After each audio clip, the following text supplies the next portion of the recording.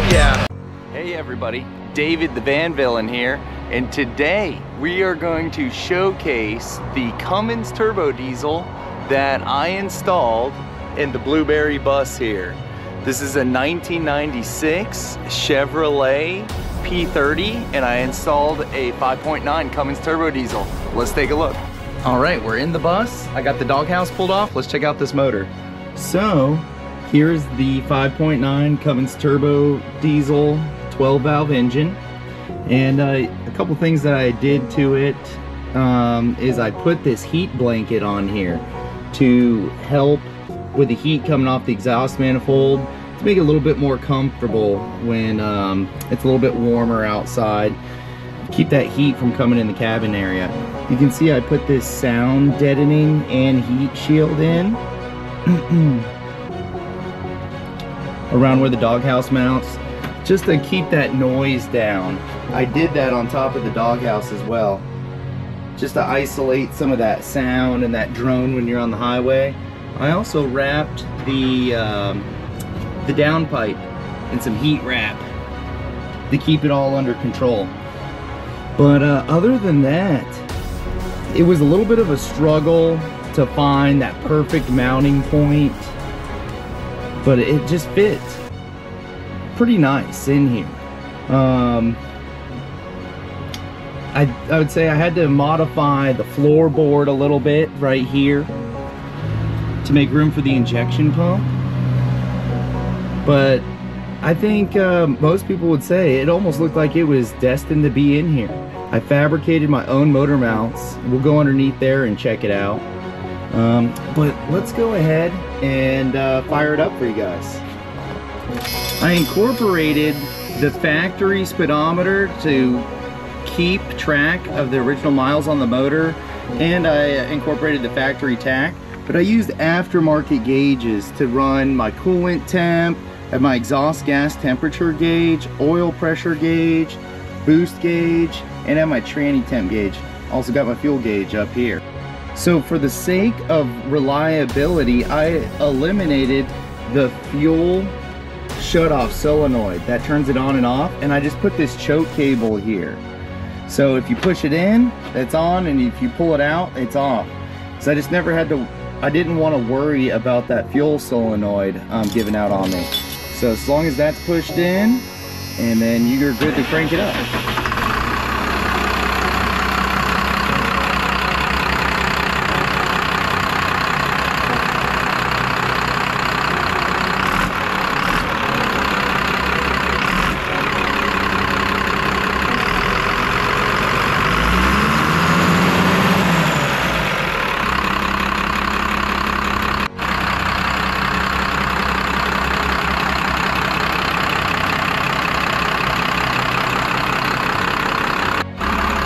And to turn it off, you just pull the choke lever.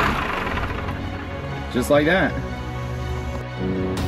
Okay, so underneath the hood now, I used a radiator that came out of, it was meant to be for like an 80s Chevy pickup truck, and it just fit perfect. Dual core aluminum radiator, and the intercooler came out of a 96 Dodge Ram 3500, and it fit perfect. It wrapped around that radiator perfectly. And a lot of this was built with just stuff I had laying around too. Like I had this intercooler piping laying around, and I just trimmed it to fit. It just so happens had the right bends that I needed. Same for this air filter. I pulled it off of a commercial box truck, and it meets the needs for air filtration. Funny thing is when I popped this hood, I realized I left this belt here from when I changed the belt on my last vacation. That thing rode all the way from Florida to Arkansas and was just rode just like that. How the heck did that thing not fall, and how did I not realize it? This is an external tranny filter I just put right here, just so I can change it easily, and that's ran into this transmission cooler that I put in. Let's see, let's go underneath and check out the motor mounts. Okay, So a lot of people that are wanting to install a Cummins turbo diesel in their application, one thing they're worried about is the motor mounts are wanting to see somebody's design. So these are the motor mounts that I fabricated for this setup. Motor mount brackets. And these generic fluid-filled mounts, you can get them from a company called Mill Supply.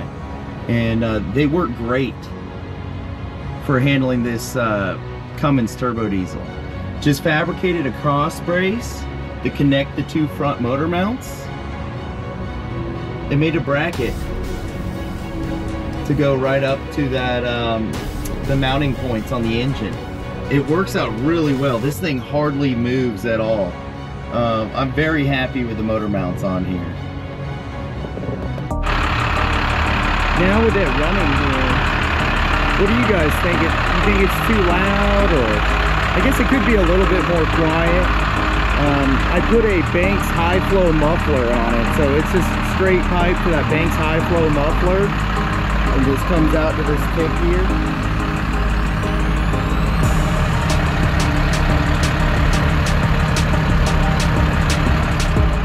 Personally, I like to hear a little bit of the sound of the turbo, and I like the roar of the motor, so I could quiet it up, but what do you guys think?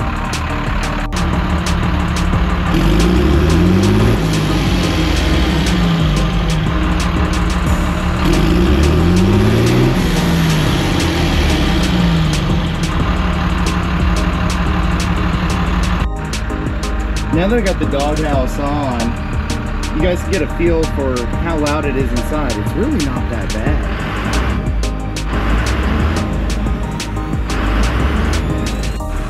So this is the factory shift selector from the RV that this drivetrain was taken out of. So all you gotta do is put your foot on the brake, hit the drive button. Now we got 6 gears to go. Let's go for a little drive here.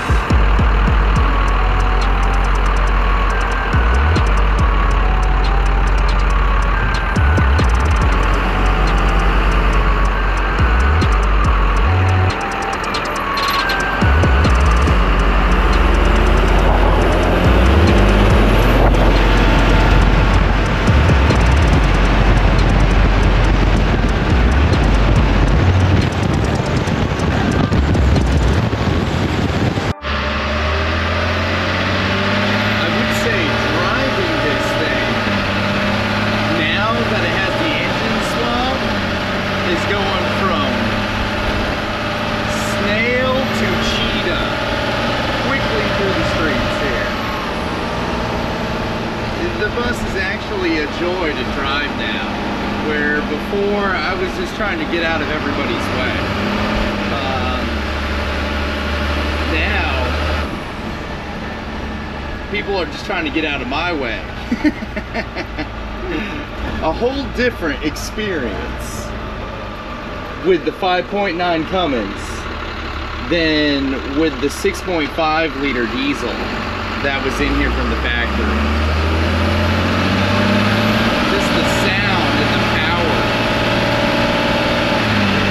Just a whole nother animal. Woo! Yeah. It can pull now. This is not what you would expect when hopping behind the wheel of a short bus. Alright, let's turn out onto the streets and let's roll into it. Oh yeah. Oh yeah, there's the power we were looking for. There, oh yeah, okay. That's what I like to see.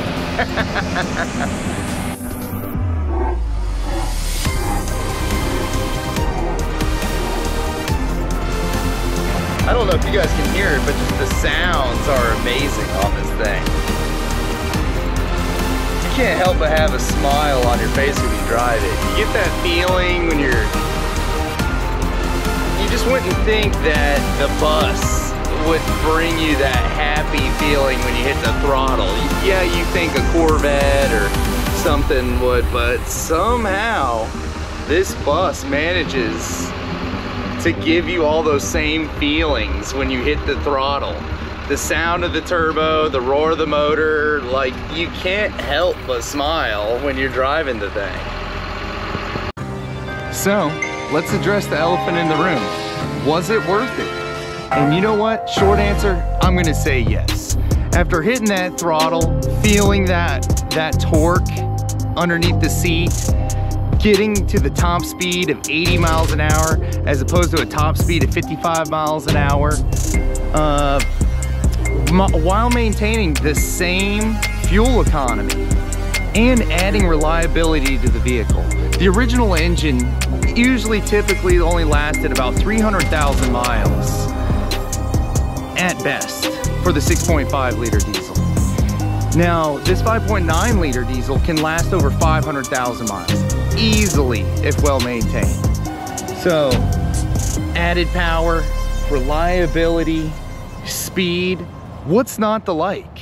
I'm gonna say yes, go for the Cummins turbo diesel swap.